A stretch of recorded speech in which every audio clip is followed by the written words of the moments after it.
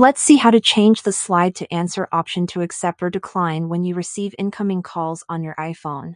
If you have an iPhone, you may have noticed that you have two different options when someone calls you. The first one is slide to answer, and the other one has answer or decline options. You might be wondering why this is the case and if it's possible to change it to one of the other options permanently. The slide to answer option is only available when your iPhone is locked and not in use.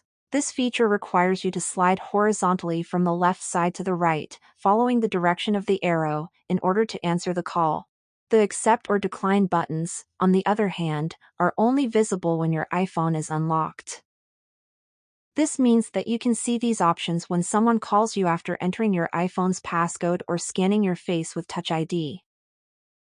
This feature is designed to give you more control over incoming calls, allowing you to decline or reject calls from individuals you don't want to answer or talk to. Unfortunately, Apple doesn't provide an option to manually change these screens to our liking. However, there is a little trick you can use to reject or decline incoming calls when your iPhone is locked and you only have the slide to answer screen. If you want to decline an incoming call while your iPhone is locked and you only have the slide to answer screen, simply press the power button twice. This will reject the call you don't want to answer.